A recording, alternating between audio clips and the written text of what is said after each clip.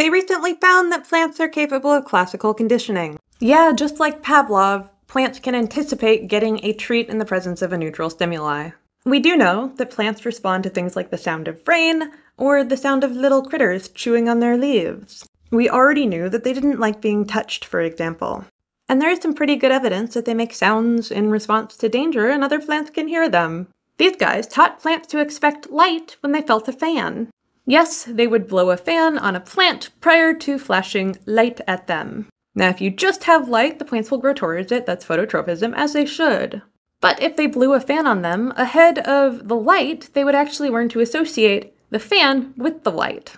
So in the presence of just the fan and no light, they would start growing towards the fan. They expected that they would get food after air was blown on them. This is the very same idea that was groundbreaking at the time, that if you rang a bell ahead of dogs getting a treat, they would start to salivate at the sound of the bell. Yes, people proved that that happens too with plants.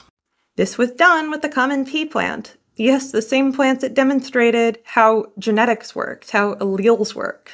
These discoveries are incredible. We've discovered that plants can perceive sound in forms of smells, that they can inform their neighbors in a way of what is going on. We assumed that they were entirely different from animals.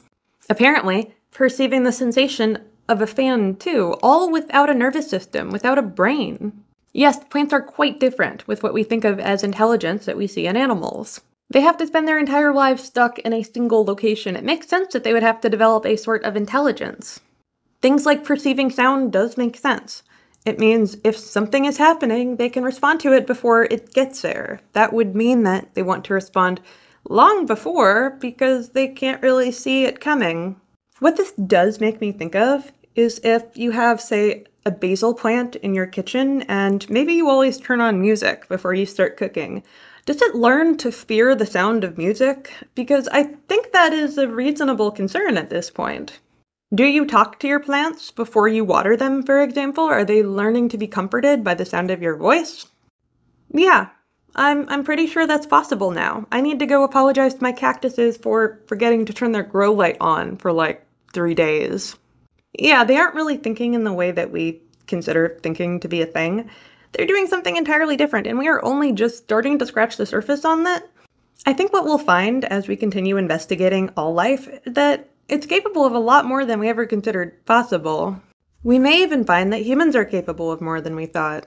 I'm not saying we're going to find out we're psychic or anything, we just may have more sensation than we realize. People are quite capable of navigating with sound bouncing off objects when they haven't used their eyes for a while, and it's a skill that you can learn. I've even seen people ride mountain bikes with it. If you want that video, let me know.